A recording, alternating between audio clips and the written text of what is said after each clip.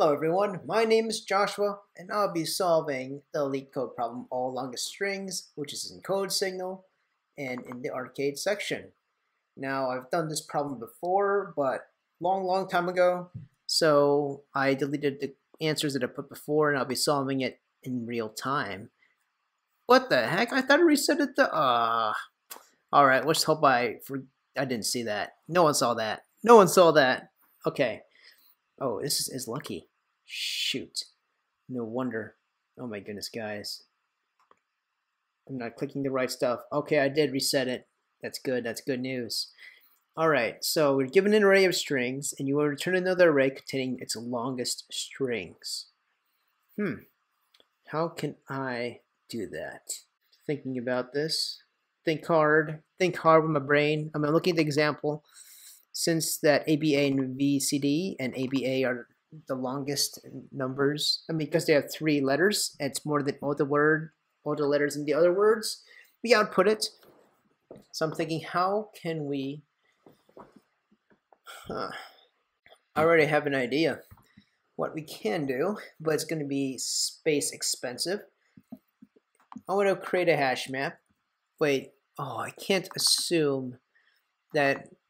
that won't work then, because there might be repeated words. I was thinking to use a hash map. Put the length as the value and these strings as the key. But that won't work because there's some repeated values. I suppose I could iterate through it once to get the maximum value. And once I have that, I can iterate it again, this time to input these array values into an array. So let's just do it that way. X equals 0 for, actually I didn't need to do that. I could just call this max, and it'll be integer.min. Oh, actually hold for a second. What's the constraints? The array could be a length of 1.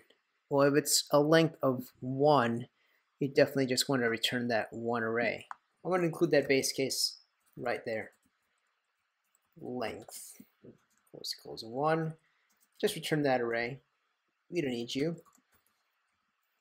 Anyways, let's think about the other cases. The length of each word can be at least 1. All right. Now let's try it this way. If that, containing its longest strings. All right. So I want to create a max variable, and if the max is equal, if the max is less than, I forgot to start iterating through those strings. So I'll go through each string of the input array. But I want to probably do that via indexing. Into string equals 0. String is less than input array dot length. String is string plus plus. That's how we iterate through it. And let's see here. If the max is less than, and I put in a counter of how many words have that same length. So if max is equals to the input array, if to that word at that input array position, counter plus plus.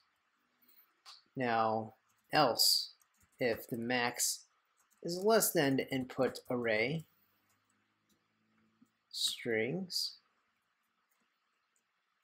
and by the way, you want to get its length as written like that. We kind of want to do it this way.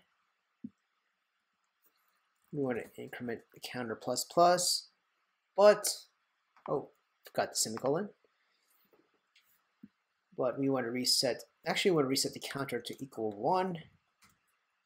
And we want to set the max into a new max, which is the length of this array. To make this much more nicer to see, I could say int word size. And then you could just visually see that instead of me just typing this whole jargon.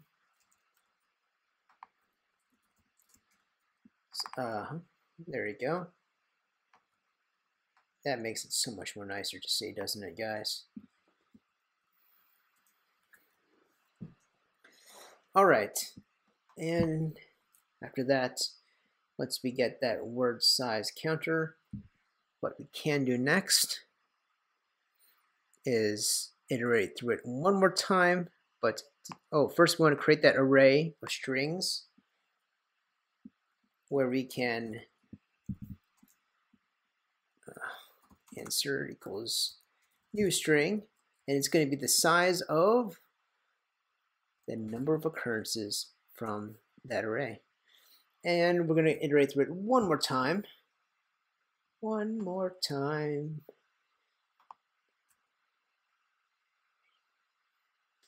And this time, we're going to use that max again.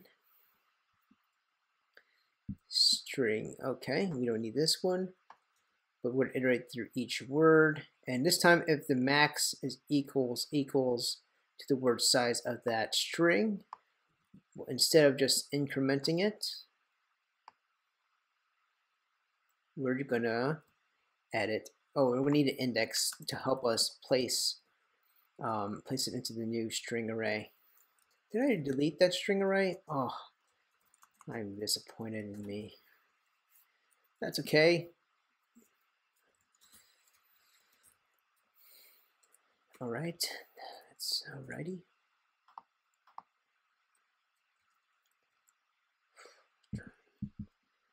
And we want to return the answer, and instead of incrementing it, we want to put it in.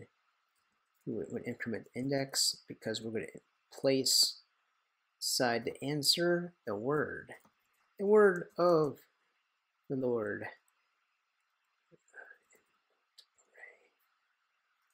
String. All right, that ought to do it. So just to go over what I did, well, let's see if it runs first before I get too hasty. It passed. So here's what I'm doing. I go through it once to get the maximum number of letters, and I get the word size. And then once it has a matching word size with the maximum, I increment how many words of that same size are in that array. And then with that word size target, I use it to find whether, if I iterate through it one more time, how many of the words have that same length. And then if it has the same length, I want to increment it into my new string array to return as the answer of all the strings. So it's going to be about, this is O of n at worst case scenario. This is going through each, it's about O of n just to return this answer, and it's about O of n to go through each word twice. It's O2 of n, but really it's generalized to O of n. I think there's a better way to solve this, but this is doing it through brute force quickly, and I think this might be the optimal solution. Let me click submit, actually. That's great. Solved it. Hope you guys love this question. Like the video. If you can find a better solution, post it in the comments below, and I'll pin it to the top like a pinata. You have a great day, guys. Toodles.